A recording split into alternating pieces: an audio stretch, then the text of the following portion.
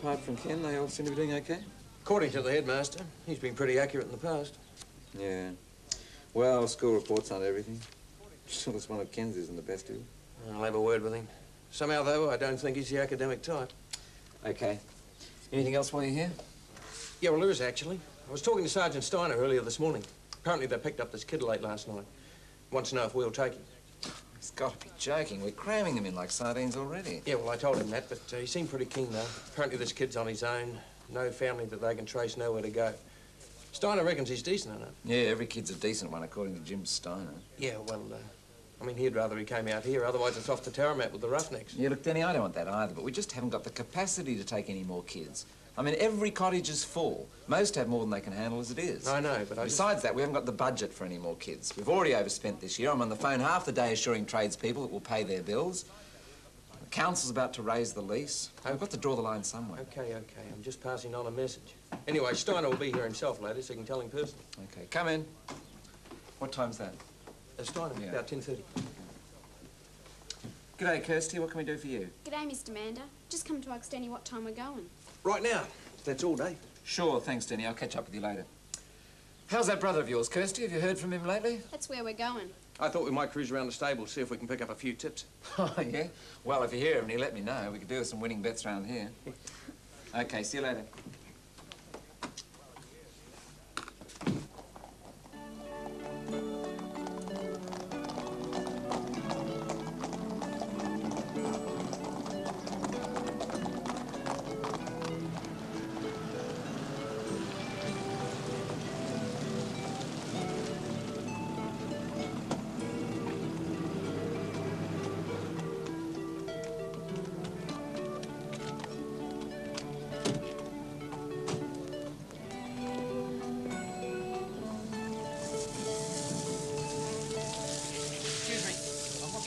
Mike's room.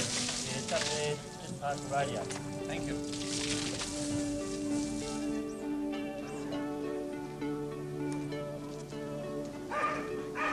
Mike!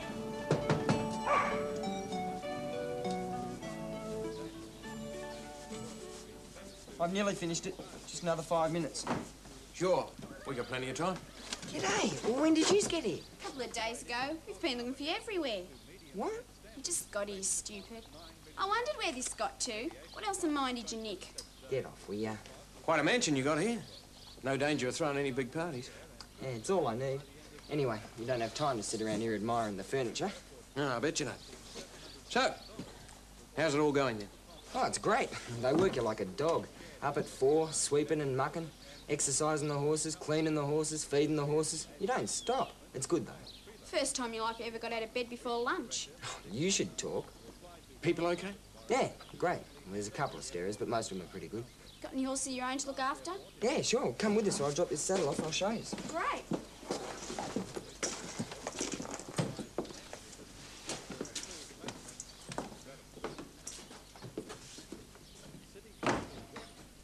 How many horses they got here altogether? About 30 in training. That's a lot, isn't it? That's only half of them. Maguire's got at least that many spelling out on his farm. I'll leave it here for you, Johnny. Doesn't look like there's 30 here to me. Yeah, well, it's Saturday, isn't it? What's that got to do with it? Well, it's race day. Half of them are out there running, you galah. Oh, don't you get to go out and watch? Nah, only when one of my horses is there. Speaking of which...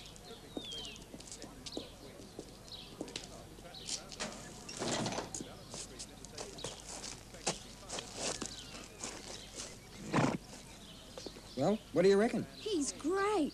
What's he called? First Commander. He's the best. Or he's going to be if he keeps up the way he's going. He's had 3 wins already. Small stuff so far, but he's entered into a city race in a couple of weeks. Then we'll show him, won't we, mate? You two on first name terms, are you? Too right. Hey, watch this. I'm teaching him something. Come on, boy. Take the carrot. Come on. Come on. You did it before. Come on. Why don't you try some sugar, like Grandpa used to? He was doing it fine before. Come on. Maybe it's the audience. Maybe he doesn't like performing in front of us.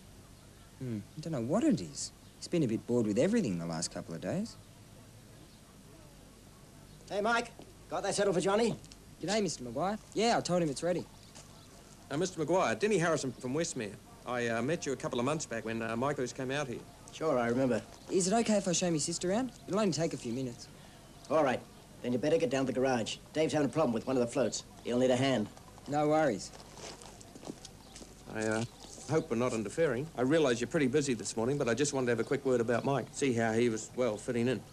Oh, he's settled in pretty well. Of course, he's got a lot to learn, but he's got away with horses. No one's complained about him so far. He certainly looks happy, you know. Oh, well, as long as he does the job and minds his manners, that's all I ask of him. Now, if you'll excuse me, Mr. Harrison, this place is like a circus on Saturdays. Sure, Mr. Maguire. Hey, and thanks again for taking him on the way you did. Like I said, as long as he toes the line, that's all I ask. Hey, Smitty! What do you think you're doing? It's not a bloody draft horse. Look, I gotta go.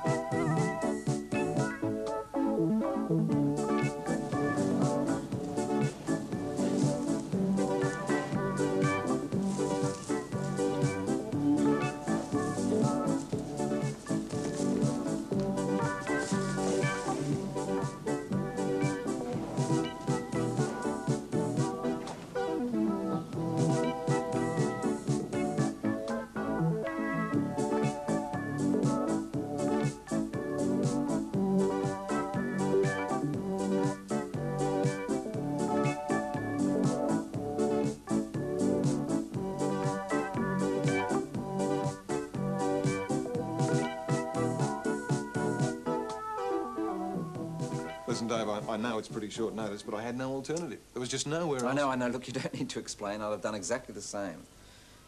The point is, I just don't think we can take him. Why not? You've always taken them in the past. Surely one more kid won't matter. Yeah, I know, but it's always just one more kid, though. Besides, it's not just a question of numbers.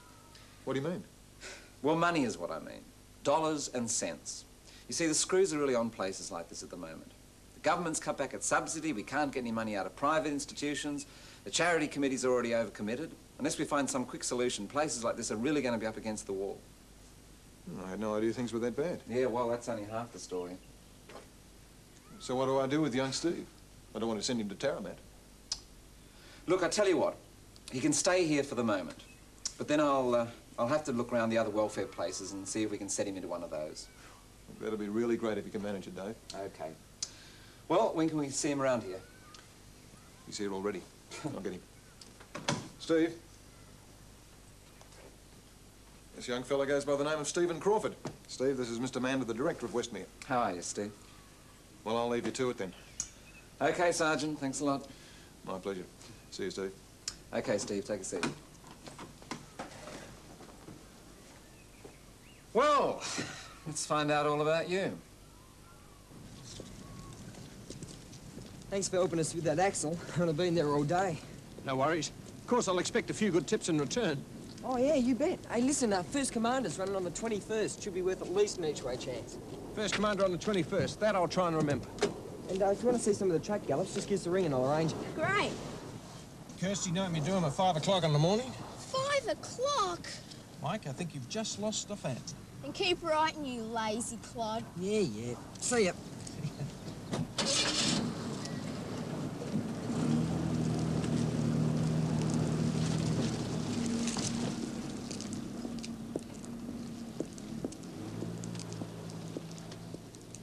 Then after I pinched the stuff, a couple of guys from the store grabbed me and held me till the cops got there.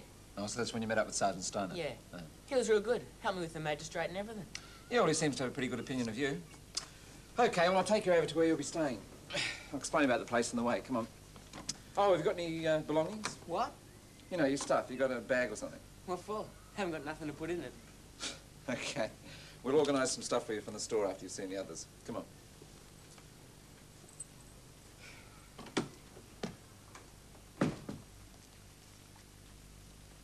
Was that your sister who came to see you this morning? Yeah, Kirsty. Oh, was that guy your father? No, I haven't got a father. Haven't you? No. Well, who was he then? I don't know. I suppose you'd call him a friend. You don't talk much about yourself, do you? Nothing to say, really. You've been here a month. I don't know a thing about you. I don't know anything about you either. You never asked. I don't like questions. Aren't you interested in other people? Not really. I prefer horses.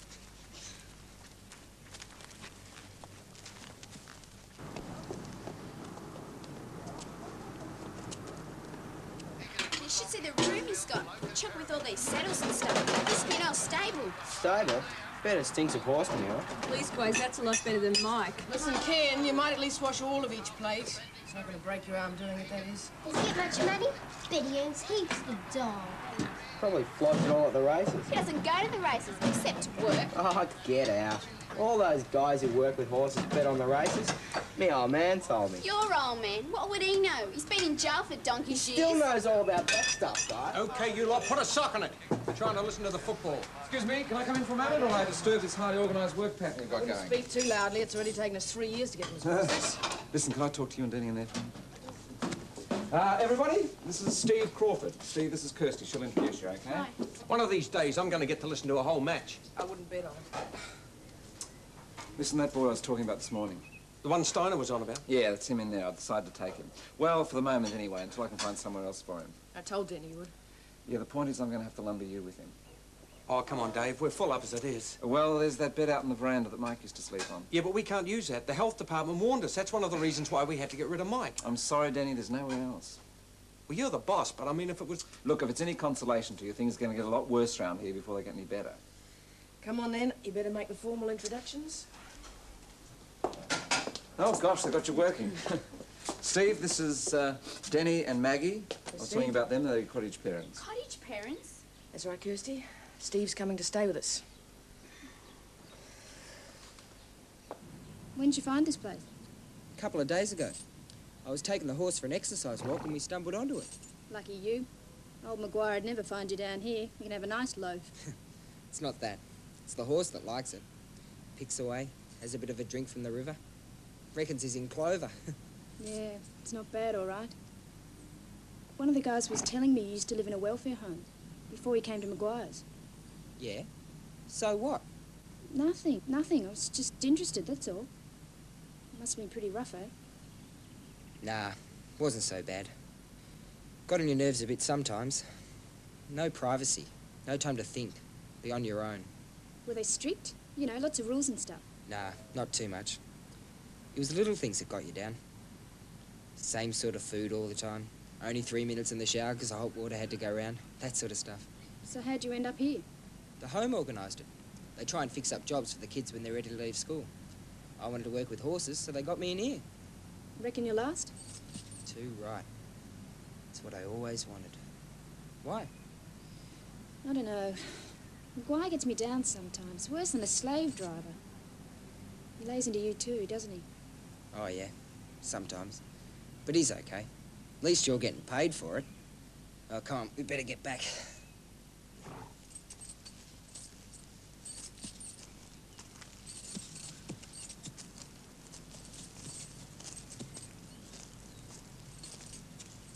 You been to home before? No.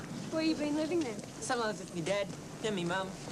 Been living with me brother for the last couple of years. What happened to him? He went shearing up north. What, he just walked out and left you? Not exactly.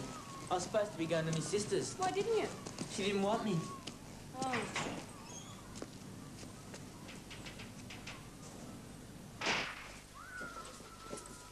Irene? Are you in here, Irene? No, of course I'm here. When aren't I here? If I'm not here, who else is going to sort out the mess you lot get the place into, eh? Irene, we got a new customer for you. Oh, have you just? Who's this then? Steve Crawford. Steve, this is Irene. She's not as bad as she looks, though. Enough from you, my girl. All right, then. Oh, I suppose you'll be wanting some school gear, will you?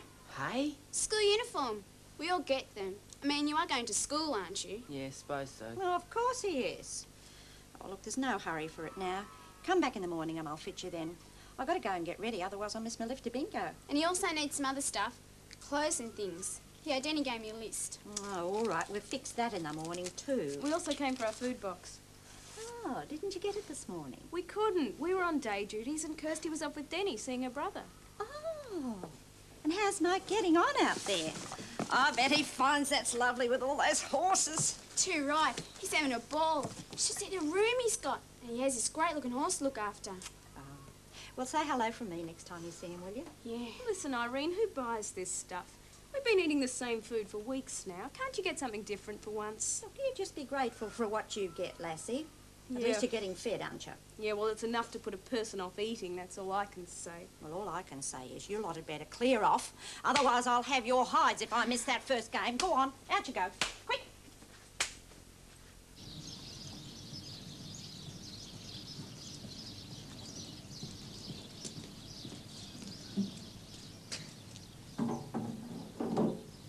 There you are, mate.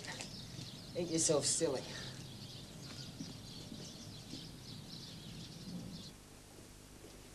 Rightio, Irene. Where do you want 'em, love? Oh, just here for now. Righto, you heard. Don't stand around. There's plenty more outside waiting for you. Yeah. I wouldn't waste your energy moaning, not unless you want to be dubbed in for more work in the morning. Oh, really, this is too much. I don't believe in spoiling the kids, but it's about time they got some variation in their diet. The way this place is running, we're lucky to be able to feed the little beggars at all. What? None of the supermarkets round here will give us credit anymore. How long's this been going on? Oh, a month or more. That's why we've been on this sort of stuff for the past few weeks. Amanda struck up a deal with some wholesaler who gives us cheap rates. It's the only joint around who'll supply us. But why? Oh, I know we're not rich, but we've always paid our bills before. Well, get on with it. I don't know the full story, but you don't have to be Einstein to know we're short of money. We can't fix the roof on the workshop. The cars can't be serviced. There's no repairs on breakages. The way I see it, we're lucky we've still got jobs. But surely they're doing something about it. I mean, it can't... Man has organised a meeting of the Westmere Council tomorrow night. My guess is he's going to lay it on the line. The council, they never believe anyone. Well, they might this time, love. The meeting's taking place in the hall. How will that help? The heating's broken down. The silly cows will be so cold they'll probably agree to anything in order to get out of there.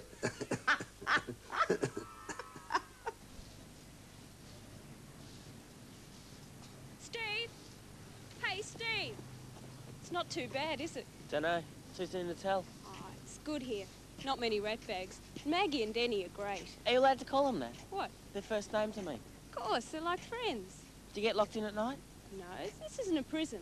So you can walk out any time you like? Well, if you leave without permission, you're absconding. They pick you up pretty quick. What happens then? All your privileges are cancelled. No trips or movies or anything. Do many kids take off? Most of us have got nowhere to go. Yeah, I know the feeling.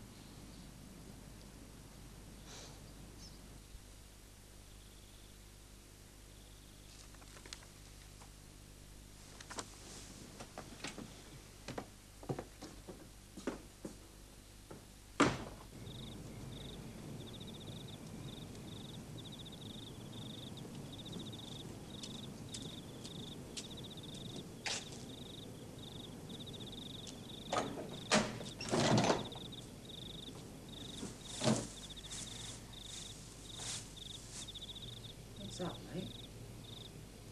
Like you to go off your tucker. Oh, have you got that bridle I lent you yesterday? I need it for the morning. Yeah, it's under there. Oh, thanks. Listen, do you ever have any of your horses go off their food? Sometimes. Not often, not while they're in training. Why? I just looked in on First Commander. He hasn't touched his feed bucket. I tried to get him to take some, but he didn't want to know about it. Oh, have you told Mr. Maguire? Nah, he's out for the night. They had a big win today. Don't know when he'll be home. Yeah, I heard. Lucky dogs. Anyway, I wouldn't worry about it yet. Just see how it goes in his track up tomorrow. I'd watch out for Maguire, though. Why? Well, if he's been out celebrating, he'll be in a real mood at 5 o'clock in the morning.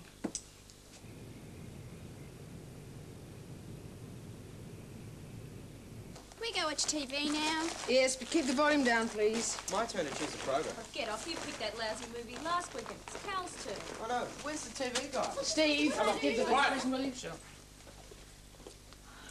You know, I think Dave might be right about him. He's quite a nice kid. Hey, easy. It's early days yet. Listen, I got to pop over to the office, but I shouldn't be long. What for? Since when does office work crop up on a Saturday night? Since Dave decided this afternoon. He wants to see me and Jerry, something about some meeting he's cooking up at the Westmere Council. There's nothing wrong, is there? I don't know. Hope not. He seems a bit agitated lately, but can't blame him. Running this place to get anybody down. Shouldn't be long.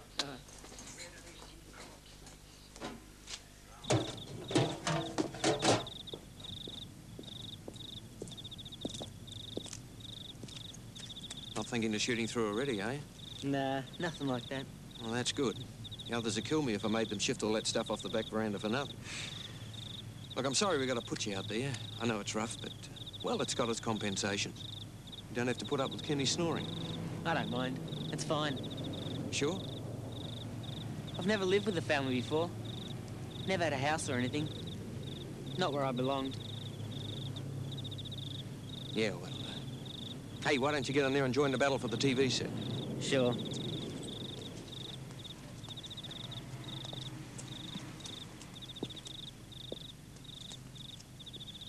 Yeah. Come in. Hi, Denny. Thanks for coming. How you going, Jerry? How are you, Den? So, what's the problem? Well, it's not just one problem, it's a whole mess of problems. Like what, for instance? Like we're overcrowded, for a start. On top of that, we're running desperately short of money. Buildings are running down, we can't buy new equipment. If things break down, we can't afford to fix them. We can't even afford to buy decent food anymore. I've noticed. If I have to eat any more of those canned beans, I'll throw them. Yeah, we won't be alone. Anyway, it seems that the illustrious group that governs this institution, the Westmere Council, just doesn't seem to realise how bad things have become. You must be blind as well as deaf, then. Yeah, well, I was talking to Mrs. Bunbury earlier this evening. She's the one on that charity committee, isn't she? Yeah, she's on the council too. You see, I thought the problem was that we just didn't have the funds. Well, Mrs. Bunbury told me that there is money available, it's just the council won't release it. You're kidding. Yeah, well, apparently some people on the council, and one in particular, aren't happy about the way we're running this institution. Well, the way I'm running it, to be precise. What's their beef? Oh, you know, the usual gripes. We give the kids too much freedom. There should be stricter rules, harsher punishments, etc., etc. What the hell would they know? They hardly come near the place except for their bloody monthly meetings. Precisely. Anyway, they seem to have got into their head that by holding back on the funds, we'll be forced to cut back on the luxuries, as they call it. Luxuries? Oh, what luxuries? Oh, you know, excursions, work experience programs, sporting gear, just about everything that stops this place from becoming a prison. You're insane. Anyway, I've called an emergency council meeting for tomorrow night. I'd like you two to be there, just in case I need some opinions other than my own. So what are you going to tell them? Well, I'm going to tell them that this place is becoming totally unworkable. That unless we get enough funds, well, Westmere will be in danger of closing down. And what if they don't come across? I, for one, will pack up and leave.